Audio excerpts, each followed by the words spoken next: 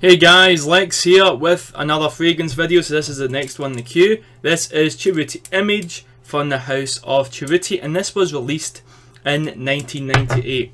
Yeah, I'm aware my hair's pretty wet. I have soaked my head like 20 times. It is a roasting, I'm not going to say it's a heat wave, but it's so hot in Scotland. I don't know how many lambs were sacrificed to the gods, but Jesus. So, damn, this will be empty in like 2 seconds.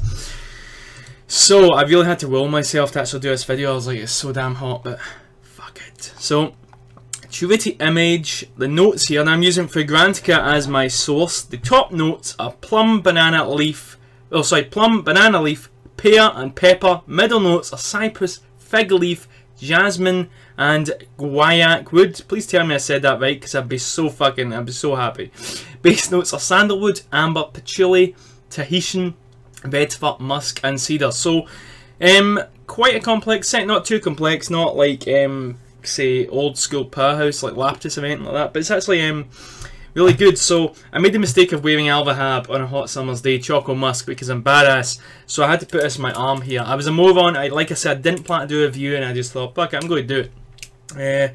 Take a break from the old game design and work on this. So I'm going to start on the bottle design here. Let me just adjust the camera. What am I thinking? So here we go. We have Cerruti Image ingrained in the glass. It's really nice. We have this random writing here, which looks kind of cool. It reminds me a bit of L'Occitane, a little bit, that sort of style. We have our information, well, some information you can barely see on the sticker there, 100ml, blah blah blah. Nothing on the back. And you have an awesome atomizer. Now if you have a look here, this atomizer, that is the actual atomizer in there. And this presses down on it, and it's really, really elegant and cool. I'm going to give a bottle design at least an 8 out of 10 just for this. I've rarely seen this thing before. It's kind of old school France thing going on. So how does it actually spray? Let's have a look. Spray was really nice. It's like a sort of, you know, like a pulley system that does all the hard work for you. So it sprays like full time all the time. It's always like because all the hard work, the pressure's been done by this. Nice spray up, feels good, feels sort of soft. It's not too hard, quite nice. Now, I believe this scent cost me like £7. I think it was like £7. Around a tenner, I believe, but £7 I think this was in Morrison's for 100ml. So I snapped it up. And this is one of the first scents I got after I got Boss. I got 1 million, and then I get this. This is my third scent I bought. My throat is going dry as a damn bone. It's too hot, and I'm in the attic. So in an attic room, and the heat travels up. So, so how's this one smell? It's got a sort of alcoholic opening, but really, really fresh, sexy. And like I mentioned about that next fragrance, this is the same sort of thing. I think that's probably why I liked that so much. It reminded me of this, but this has it's again 1998, so it's an old school scent. It's got that sort of fresh, lovely pear, fruity pear vibe in there. The pepper you can pick up. The pepper reminds me a little bit of Oscar for Men. Now it's fresh, that peppery vibe. Imagine Oscar for Men with a bit of fruitier pear vibe in there. This is sort of what this is. A less aggressive, a less masculine Oscar for Men. Almost on the feminine side. Almost on the feminine side. But not quite. Oscar for Men. And that's this. Fruitier, but the pepper vibe still in there. It's fresh, it's sexy, but still macho. It's not, you know, it's but almost kind of feminine because of that freshness. But again, the macho part is still in there. It's really nice for the price. This blows my mind. Damn nice smell. So how does this one perform? This is my only thing. This is like La Nuit. This thing smells fantastic. Unfortunately, it doesn't perform too well. I get around, I'd say 6 hours longevity. And I get about arm's length protection for about an hour at most on me. So every time I've worn it, I wish I got more projection with it. Longevity is not too bad, but it just doesn't project very well. For about an hour, it's about arm's length, maybe an hour and a half, 2 hours really pushing it. But I mean, I've never encountered that. You might get it, skin chemistry and all, maybe even olfactory fatigue, but I've never. No one's been able to smell this or anything on me, which is a shame because I really do wish this lasted a bit longer because it is a gorgeous smell. Again, it's not too heavy, great for lighter, hotter weather. I have worn this in hot summer weather. You know, it really smells like something from Miami Vice Crockett would wear, linen blazer. Rolex watch. That's what it smells like. It smells really damn classy. Has that whole Miami Vice vibe thing going on. Macho, but sexy and chic with a bit of a feminine side, you know. Embracing their feelings like Crockett does every show. So, I talked about performance. Let's talk about age group. What age can you wear this one? I'm going to say this is suitable for someone in their late teens to early 20s, if I'm honest. And it goes up from there. You can wear this from that age. You can wear this at 60. You'll be fine. Late teens. It's not too young, not quite high schooly, but it's still nice. You know. If you like fresh scents or you're a yoke wearer or something, you want something different, this is a great thing. And I had a really good 1 million Boss bottles, and this was a great mix of 3 different scents. You know, they all suited their different things. That was when I first started years ago. So, yeah, years ago. Jesus, I started in 2013. That's 3 years. God, it's almost 4 years in a couple of months and 6 months or so. Damn.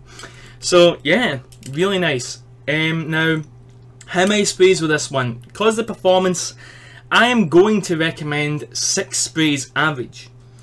You want to overdo it, maybe push it to 8 or even 10 if you're a badass. That even that wouldn't even qualify as badass.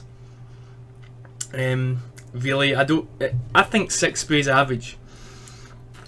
And then adjust for the weather and situation and stuff. So more sprays if you want a bit extra boost, you find it's not working. Less sprays if it's really hot and it's super strong on you. If you're really lucky, I wish I was you. You probably have a bigger penis than me. No, that's not possible. So, yeah, let's move on, shall we? Season-wise, where can you wear this? Can you wear this in spring? Yes. Can you wear this in summer? Yes. Can you wear this in autumn? Yes. Can you wear this in winter? Yes. So smell-wise, this is perfect for any season. The only thing with this is the performance. This is better for hotter weather. My experience, it performed better in hotter weather as well. Cold weather, autumn, winter, when it's windy, rainy, snowy, this will just be gone in about 20 minutes. You'll put this on. You'll walk along to the train station or the bus or whatever. You'll get there. You'll wait about 5, maybe even 10 minutes to the train if you're early like me. And by the time you get in the train, it'll be gone.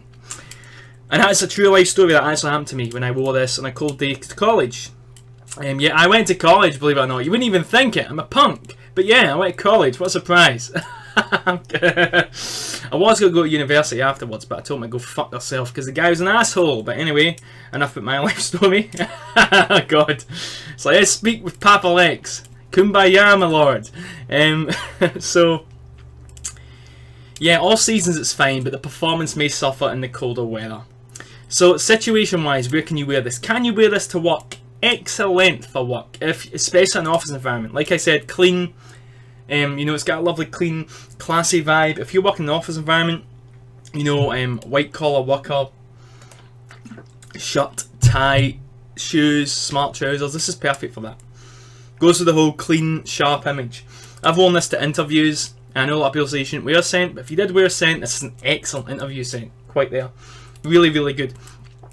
Can you wear this for a date? Yes, in fact, this is really good for a date because the performance isn't amazing, but again, you're going to be sitting, if you like, say you're at a restaurant or even at the cinema and going to walk on a date, you're going to be close to the person most of the time, unless it's a forced date and they're an asshole and you're just after one thing. Not that I'd ever do that. God, I miss my ex. But anyway, for a date, this is really good. It's not too strong, it's sexy, it's still masculine, it's clean. And again, with the whole hygiene thing, it smells clean. And you want a guy with good hygiene. Like I said, the opposite of me. A guy doesn't have an untrimmed beard with a hole in the middle. Damn, Jesus. I'm a fucking mess. Look at my hair. Damn, I shouldn't even be doing these videos. Fuck me. Beauty bloggers are like, who the fuck's this guy? But yeah, really good for that situation. Moving on, can you wear this clubbing? Smell-wise, yes. But for clubs, not the best option. It isn't that strong. It will be getting drowned out by guys wearing your Yope, Lamal, 1 Million, Black Excess, etc. Only reason I don't recommend it for clubs is the performance, same as the cold weather. Moving on, can you wear this casually? Yes, this is great for casual. Like I said, versatility wise, this is great. Can wear it with a suit, can wear it with a tracksuit.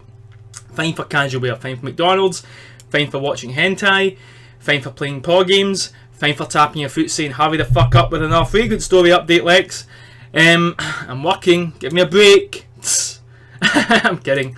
But yeah, really good for that. So moving on, can you wear this formally? You've got a suit and tie, you've got your Hugo Boss suit, it's your wedding anniversary, you're accepting your best smelling fly guy ever award, you're attending the YouTube ceremony for YouTube Red because you're a fucking sellout.